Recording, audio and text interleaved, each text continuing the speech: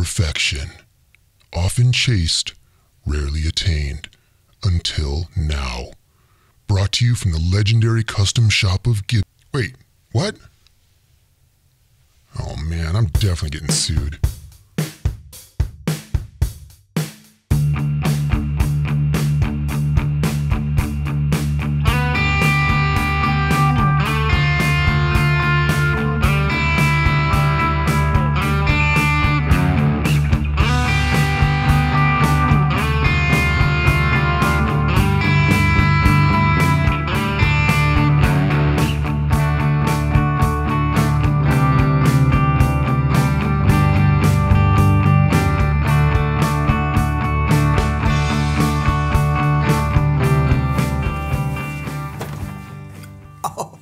Oh, my knee. Welcome back, guitar friends. My name's Mike, and today we have an Eastman SB55 double cut in varnish, and this just might be the perfect guitar. Just realized that I have my Pro Mist filter on my camera, which I'm gonna look real dreamy. I wasn't familiar with Eastman at all until about, I'd say, a year ago.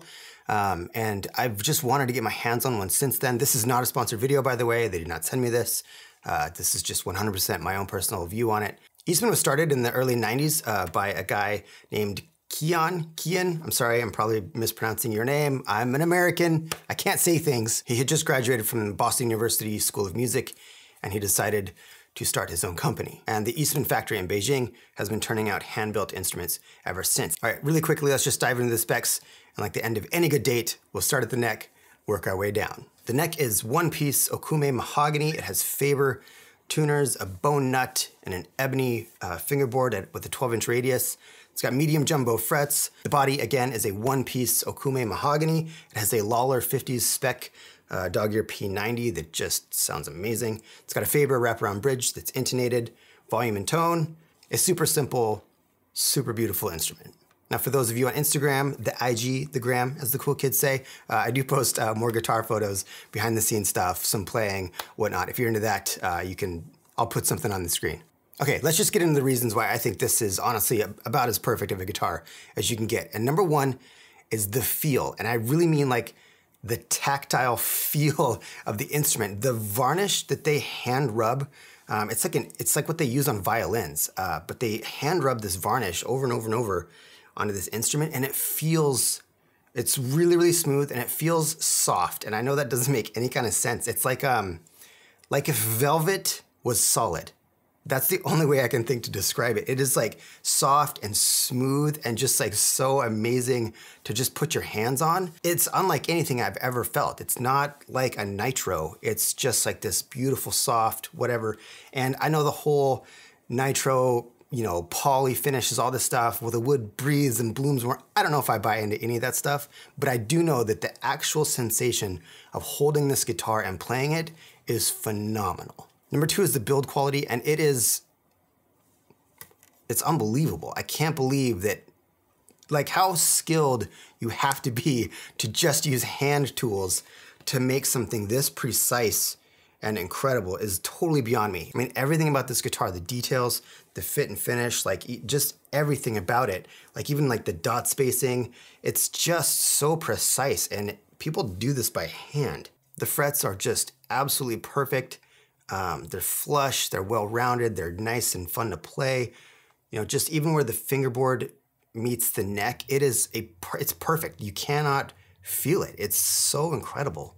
And I know I'm kind of gushing about this, but again, like this is not sponsored, this isn't a paid review, none of that stuff. This is just an incredible, incredible instrument. Number three is the sound. Now, whether it's plugged in or not,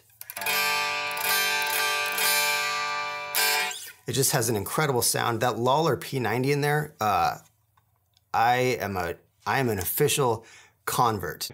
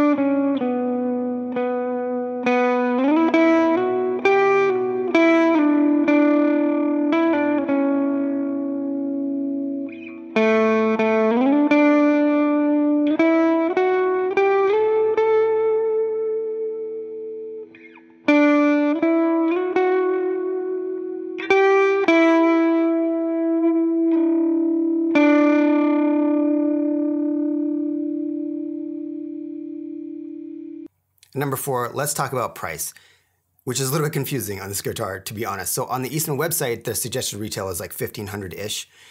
You can find them online new anywhere from like $1,150 to $1,600. It's kind of all over. Now, I hear people all the time say like, well, for that price, why don't you just get an American-made, a real Gibson?